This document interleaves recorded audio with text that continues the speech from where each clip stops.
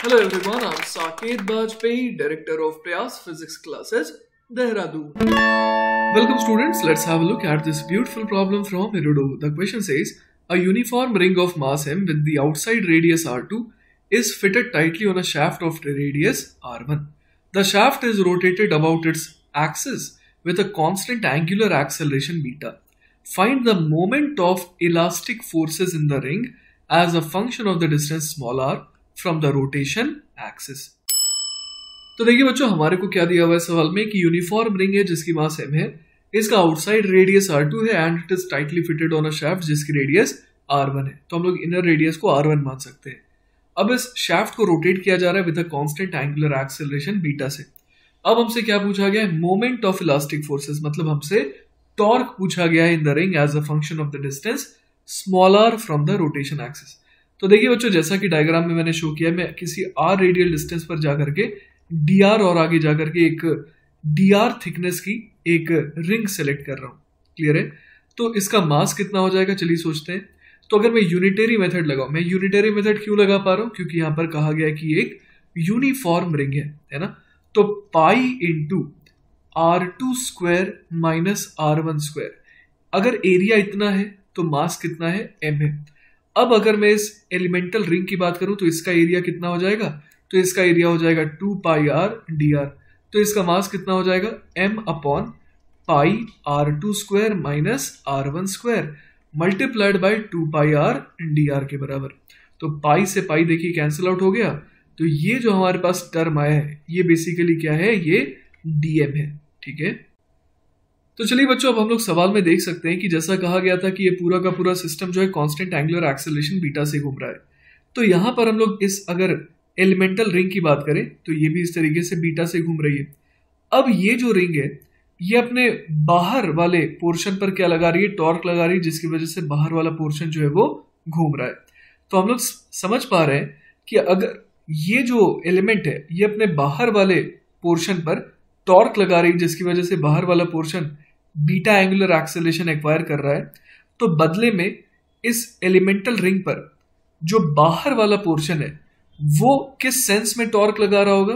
वो anti clockwise sense में torque लगा रहा होगा, है ना. और इसी तरीके से हम लोग क्या कह सकते हैं कि जो इसके अंदर वाला पोर्शन है ना, इस r रेडियल डिस्टेंस के अंदर वाला पोर्शन है वो क्या कर रहा होगा? इस एलिमेंटल रिंग पर, है ना, क्लॉकवाइज सेंस में टॉर्क लगा रहा होगा, जिस वजह से ये बीटा एंगुलर एक्सेलरेशन को अचीव कर पा रहा है.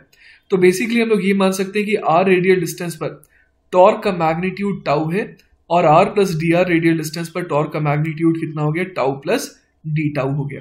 ठीक है, तो ये दोनों टॉर्क मिल करके जो है इस रिंग को क्या कर रहे हैं? बीटा एंगुलर एक्सेलरेशन से रोटेट करवा रहे हैं.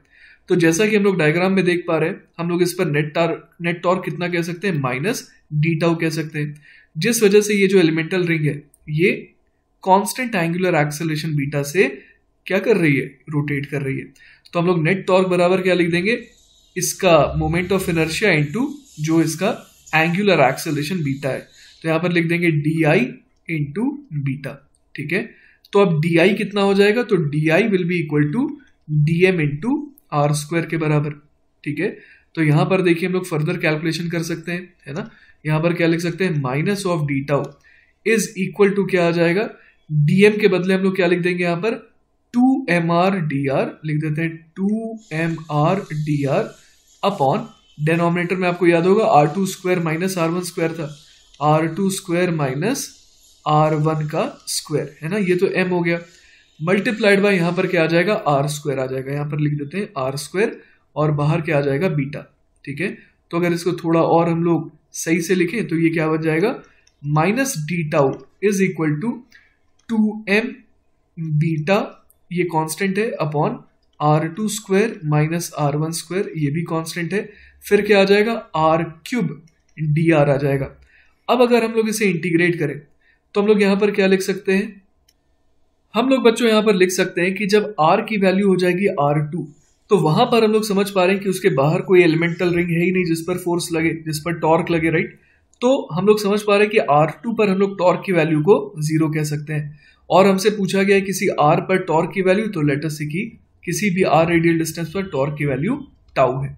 ठीक है, तो यहां पर देखिए अब हम लोग इंटीग्रेट कर देंगे तो क्या आ जाएगा, minus of tau is equal to देखिए क्या आ जा रहा है, 2m beta upon R2 square minus R1 का स्क्वायर, ये तो कॉमन है ना, और फिर अंदर क्या आ जाएगा, r की पावर 4/4 है ना, तो यहां पर लिख देंगे r की पावर 4 माइनस R2 की पावर 4 अपॉन 4।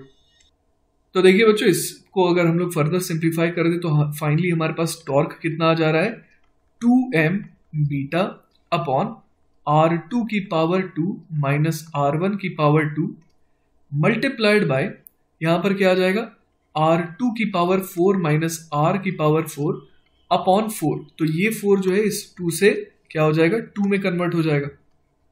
तो ये हो गया बच्चों हमारा फाइनल आंसर है ना, हम लोगों ने टॉर्क निकाल लिया as a function of small r। तो बच्चों आई होप कि आपको ये सॉल्यूशन अच्छे से समझ में आया होगा। इन केस अगर कोई डाउट रह जाता है then feel free to contact me, I will be very happy to help you. Take care बच्चों, बाय बाय।